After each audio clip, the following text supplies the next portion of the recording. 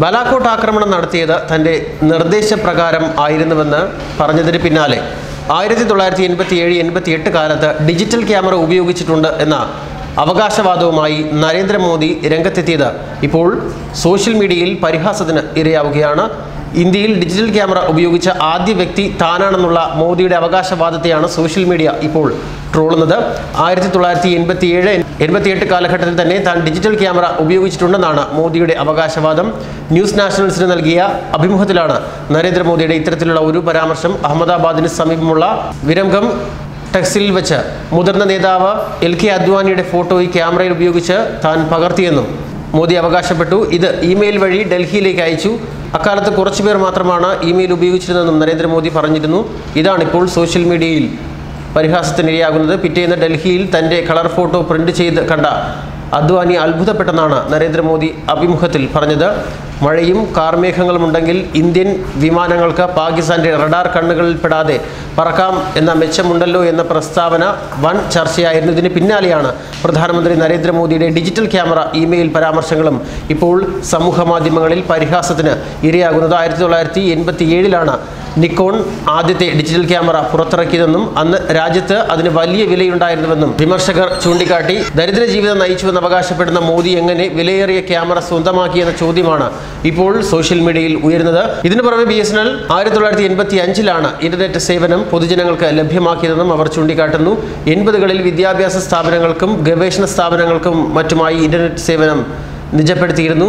Gadget freak ആയതെങ്ങനെ എന്ന ചോദ്യത്തിനുള്ള മറുപടിയിലാണ് തനിക്ക് സാങ്കേതിക വിഷയങ്ങളിലുള്ള ആഭിമുഖ്യത്തെക്കുറിച്ച് നരേന്ദ്രമോദി വാചാലനായത്. ഗുജറാത്ത് മുഖ്യമന്ത്രിയാകുന്നതിന് മുൻപ് തന്നെ ഇത്തരം കാര്യങ്ങളിൽ കമ്പമുണ്ടായിരുന്നുവെന്നും നരേന്ദ്രമോദി പറഞ്ഞു. 90കളിൽ തന്നെ സ്റ്റൈലസ് പേനയും ടച്ച് സ്ക്രീൻ ഉപകരണങ്ങളും ഉപയോഗിച്ചു തുടങ്ങിയിരുന്നു. 1987-88ലാണ് ആദ്യമായി ഡിജിറ്റൽ ക്യാമറ ഉപയോഗിക്കുന്നത്. അന്ന് അത് മറ്റാരെങ്കിലും ഉപയോഗിച്ചിട്ടുണ്ടോ എന്നറിയില്ല എന്നാണ് നരേന്ദ്രമോദി പറഞ്ഞത്. അഹമ്മദാബാദിന് സമീപത്ത് വെച്ച് മുതിർന്ന BJP നേതാവ് LK അദ്വാനിയുടെ ചിത്രം ഡിജിറ്റൽ ക്യാമറയിൽ പകർത്തി ഡൽഹിക്ക് ഇമെയിൽ ചെയ്തു. അന്ന് കുറച്ച് ആളുകൾക്ക് മാത്രമാണ് ഇമെയിൽ ഉണ്ടായിരുന്നത്. തൊട്ടടുത്ത ദിവസം തൻ്റെ കളർ ചിത്രം ഡൽഹിയിൽ അച്ചടിച്ചത് കണ്ട് അദ്വാനി ആശ്ചര്യപ്പെട്ടുവെന്നാണ് നരേന്ദ്രമോദി അഭിമുഖത്തിനിടെ പറഞ്ഞത്. ഇതാണിപ്പോൾ സോഷ്യൽ മീഡിയയിൽ ഏറെ ചർച്ച ചെയ്യുന്നതും പരിഹാസത്തിന് ഇരയാകുന്നതും. കോൺഗ്രസിൻ്റെ സമൂഹ മാധ്യമ വിഭാഗം മേധാവി ദിവ്യ സ്പന്ദന തന്നെയാണ് ആദ്യത്തെ പരിഹാസവുമായി രംഗത്തെത്തിയത്. ലോകത്താർക്കും ഇമെയിൽ ഇല്ലാതിരുന്ന കാലത്ത് സ്വന്തമായി ഇമെയിൽ ഉണ്ടായിരുന്ന മോദി ആർക്കാണ് സന്ദേശങ്ങൾ അയച്ചിരുന്നതെന്ന് ദിവ്യ ട്വിറ്ററിൽ കുറിച്ചു. തുടർന്ന് നിരവധി പേരാണ് ഇത്തരം വിമർശനങ്ങളുമായി സമൂഹ മാധ്യമങ്ങൾ രംഗത്തെത്തിയത്. മഴയും മഴക്കാറും വിമാനങ്ങളെ റഡാറുകളിൽ നിന്ന് മറയ്ക്കുമെന്നും ബലാക്കോട്ട് ആക്രമണത്തിന് അതാണ് പറ്റിയ സമയമെന്ന് അഭിപ്രായപ്പെട്ടത് താനാണെന്നുമുള്ള മോദിയുടെ അവകാശവാദത്തിൽ ഏറെ വിമർശനം ഉയർന്നതിന് തൊട്ടു പിന്നാലെയാണ് ഇത്തരത്തിൽ ഇമെയിൽ ഡിജിറ്റൽ ക്യാമറ വിഷയവും ചർച്ചയാകുന്നത്.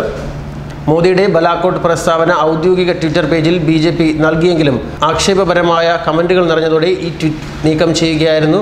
പാകിസ്ഥാൻ റഡാറുകൾക്ക് മഴമേഘങ്ങളെ മറികടന്ന് സിഗ്നൽ കണ്ടെത്താൻ സാധിക്കില്ല എന്ന് തന്ത്രപ്രധാനമായ അറിവാണെന്നും ജമ്മു കാശ്മീർ മുൻ മുഖ്യമന്ത്രി ഒമർ അബ്ദുള്ള ട്വിറ്ററിൽ കുറിച്ചിരുന്നു. ഭാവിയിൽ വ്യോമാക്രമണം നടത്തുമ്പോഴും ഈ വിവരം ഉപയോഗിക്കാം എന്നും അദ്ദേഹം പരിഹാസത്തോടെ ട്വിറ്ററിൽ കുറിച്ചിരുന്നു. BJP ട്വീറ്റ് മുക്കിയപ്പോൾ മേഘങ്ങൾ പോലെ BJPയുടെ ട്വീറ്റ് മാഞ്ഞുപോയി എന്നും സ്ക്രീൻഷോട്ട് എടുത്തു വച്ചതിനാൽ സഹായകമായി എന്നും അദ്ദേഹം ട്വീറ്റ് ചെയ്തിരുന്നു. മോദിയുടെ വാക്കുകൾ തികച്ചും ലജ്ജാകരമാണെന്നായിരുന്നു CPM ദേശീയ സെക്രട്ടറി സീതാറാം യെച്ചൂരി ട്വീറ്റ് ചെയ്തത്.